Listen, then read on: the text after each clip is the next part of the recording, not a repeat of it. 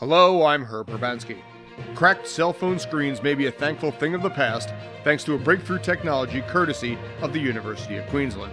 The material for this revolutionary breakthrough is made from nanocrystals called lead halide perovskites. Per chemical engineer Jinwei Ho, screens made from this are unbreakable and are able to deliver high-quality images but at a lower cost.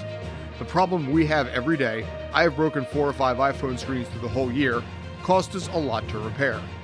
Additionally, he believes the nanocrystals may also have future applications in renewable energy, such as solar panels and LED lights, due to their ability to capture light in an energy-efficient way. While this innovation is still a work in progress, this collaborative effort between the University of Leeds, the University of Cambridge, and Université Paris-Saclay is currently being hailed as the holy grail of solar cell technology. I'll leave a link below with more information. Thank you for watching. I'm Herb Urbanski for Uplifting Stories in a Minute, and together, let's make it a great day.